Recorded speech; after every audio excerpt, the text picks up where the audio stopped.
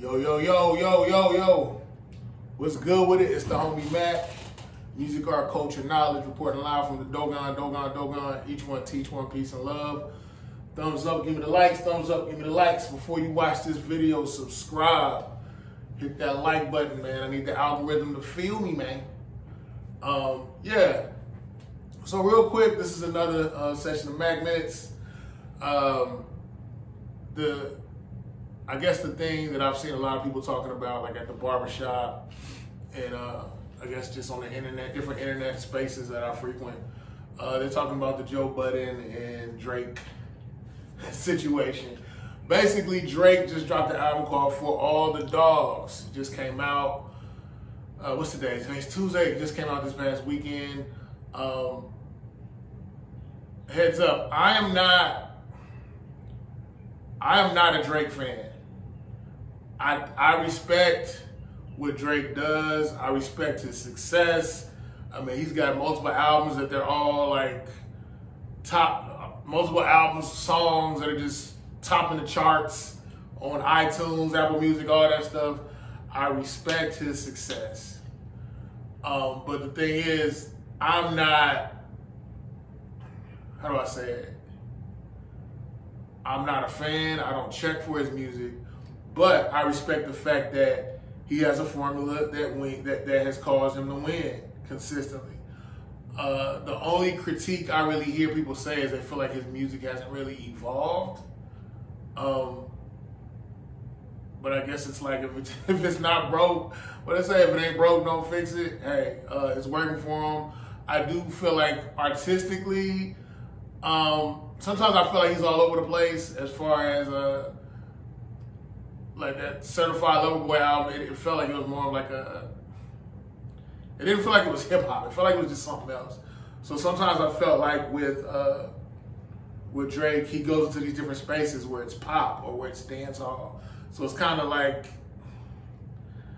I don't know if he really stays in pocket. I don't know. That's just my personal opinion. But Joe Budden has some unsavory things to say about For All the Dogs. Basically critiquing it, saying I didn't feel like he said it was garbage. I just kind of felt like he just was anticipating more.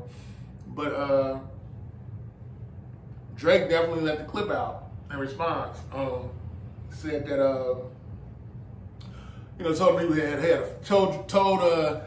this is via Instagram. He told Budden he had a failed music career. He's a failed rapper. Podcasting is your lane. Trash music. And I guess my thing was, I get it, because it's like you keep taking shots at me. You want to say things about my music, but at the same time, no artist is above critique. This is just kind of what comes with the game. I respect Joe Budden as a lyricist. I wasn't necessarily, I like some of his mood music series, some of the mixtapes that he dropped. I wouldn't say he had a failed music career, but I guess if you're looking, it depends on what you value as a listener.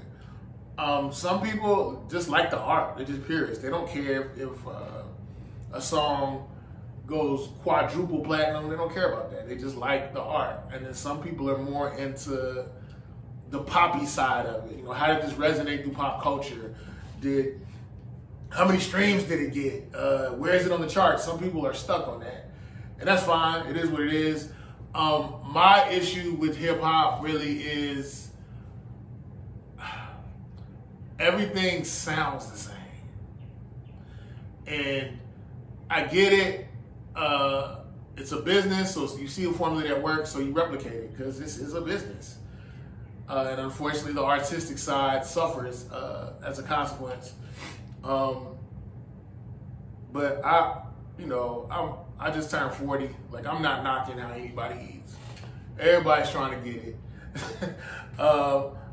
And I'm not being like an apologist for just people who do egregious things to make money, just in general. But I mean, if I'm not feeding you, I can't really knock you on how you eat. To each their own. And I guess it's a thing where Drake can't rap. Like that song 8 a.m. in Charlotte, like he snapped on that. Drake has been had bars, is a good writer. But I just think he found the lane that worked for him. You know, I think through the annals of history and as future generations come about, I think J. Cole and Kendrick Lamar's music is going to resonate more because I feel like it has way more depth to it. How old is Drake? Drake has got to be in his mid to late 30s, so he's trying to make an appeal to a younger crowd. But when I saw him give his thank yous to Lil Yachty, I'm just kind of thinking, okay, yeah, this is definitely for, I guess he's trying to stay relevant. I don't know. It just, I never really respected Lil Yachty as an artist. So it just, this is, all I'm going to say is this album was not for me. But at the same time, hip hop and its elder statesmen, just hip hop in general, but I guess that's just the nature of the beast. We're always going to be going at each other's neck, critiquing, commenting. It's competition, but you just gotta let people like what they like, man. They like the bubblegum stuff. Hey, it is what it is. But I think it's interesting how the sales in hip hop have plummeted. A lot of people aren't going to shows, and I think a lot of it is because there's a lot of follow the leader. There's not a lot of creativity going on.